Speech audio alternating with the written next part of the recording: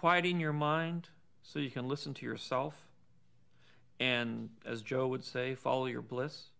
It's to follow your talent is one way to put it. That's the way I see it. The hardest thing to do when you're young is to figure out what it is you're going to do. And you'll never know what it is you're going to do. But if you follow the things that you enjoy, I'm not sure anybody really enjoys making money. They may enjoy what they do after they've made it, but they don't enjoy the process. If you can find something that you actually enjoy the process, then you found your bliss. You make it sound so easy. You're so relaxed and so laid back. But was there a struggle? Well,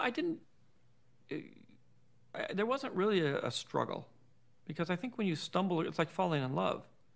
And falling in love is tricky, because sometimes you can be infatuated with somebody, or you can be sexually aroused by somebody, but that isn't falling in love.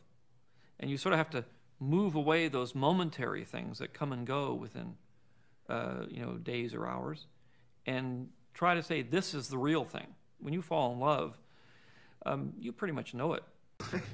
With the blast shield down, I can't even see. How am I supposed to fight? Your eyes can deceive you. Don't trust them.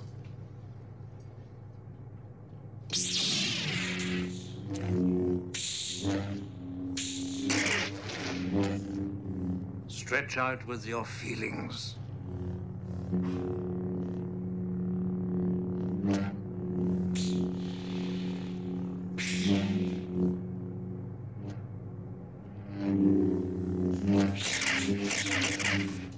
You see?